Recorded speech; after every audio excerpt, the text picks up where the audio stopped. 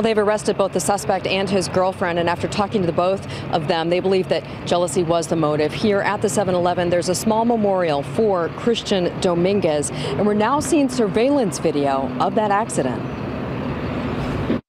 18-year-old Christian Dominguez is seen on surveillance video walking across the parking lot of the 7-Eleven. A white pickup truck pulls in and drives out of view.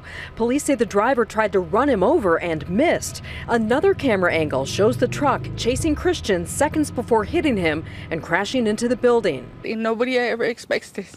To us, we're still waiting for him to walk to the door and tell us that he's home.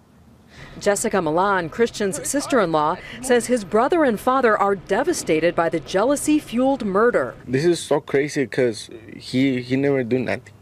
Fontana police say John Nieto, the driver of the truck, thought his girlfriend, Elizabeth Mancia, was cheating on him because Mancia would occasionally drive Christian home from work. On Wednesday night, police say Nieto waited and watched his girlfriend drop off Christian, then intentionally ran him over.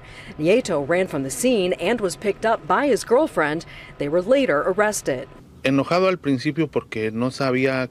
Christian's father says at first he was upset because he didn't understand the suspect's motives. But now that they're behind bars, he thinks there will be justice.